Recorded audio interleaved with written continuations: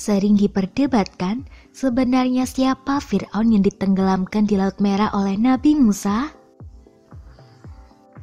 Raja Mesir adalah penjahat utama dalam kitab Keluaran, yakni kumpulan 5 kitab Taurat. Berbeda dengan Firaun yang mengenal Yusuf, Firaun Musa itu kejam dan pendendam. Ketika Musa memintanya untuk membebaskan orang Israel, Firaun membuat para budak bekerja lebih keras. Identitas Firaun dalam kisah Musa telah banyak diperdebatkan. Tetapi banyak sarjana cenderung menerima bahwa Firaun yang berhadapan dengan Musa merupakan Raja Ramses II.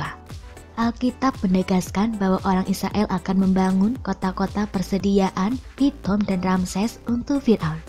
Catatan-catatan Mesir mengkonfirmasi bahwa raja-raja dinasti ke-19 yakni sekitar 1293 hingga 1185 sebelum Masehi meluncurkan program militer besar di Levant.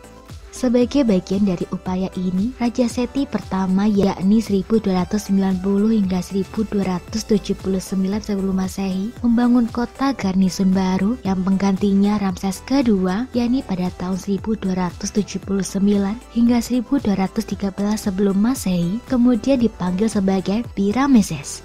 Ramses II juga membangun kota kedua yang didedikasikan untuk pelindung pribadinya, Atum, yang disebut Beratum. Kedua kota ini sangat mungkin adalah Ramses dan Pitom dalam Alkitab. Asal Mesir dari cerita ini juga menekankan dengan nama Musa. Kitab Keluaran mengatakan bahwa namanya berasal dari bahasa Ibrani, kata kerja mos yang berarti untuk menarik keluar. Namun, Mos atau Moses juga sangat patronimik umum Mesir seperti dalam Tutmosis yang berarti anak Tut. Akhirnya, referensi pertama untuk Israel muncul di Victory Stela of Firaun Maneptah, salah satu putra Ramses. Monumen ini bertanggal sekitar 1207 sebelum Masehi yang menunjukkan bahwa kisah Keluaran harus ditetapkan dalam periode waktu sebelum masa pemerintahan Berneptah, mungkin antara 1280 dan 1220 sebelum Masehi. Tidak ada catatan Eksodus yang ditemukan di setiap prasasti Mesir. Di sisi lain, ada banyak catatan tentang pekerja imigran Semit di Mesir yang mungkin telah pindah kembali ke Suriah Kanan pada abad ke-13 karena berbagai alasan termasuk mungkin kebijakan keras Ramses untuk wajib militer.